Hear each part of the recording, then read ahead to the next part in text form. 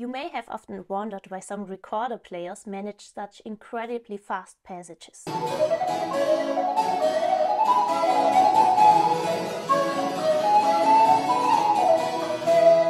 And maybe you've tried it yourself but couldn't increase your speed beyond a certain level. You probably think that professionals use a special technique for fast fingers, but the secret is the double tongue.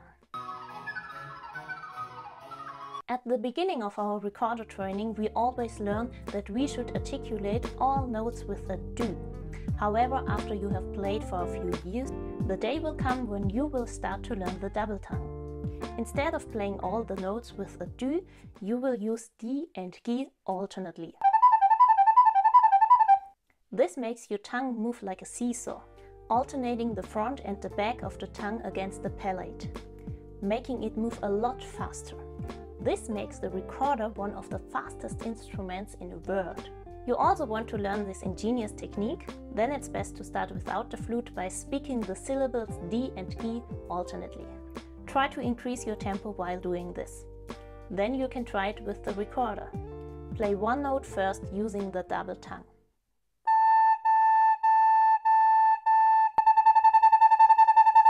When you have mastered this, you can continue with very easy finger combinations.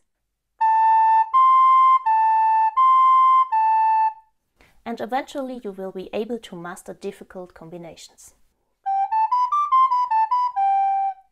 Try it out and post in the comments how you did. If the video helped you, I'd appreciate a like and a subscription. See you next time.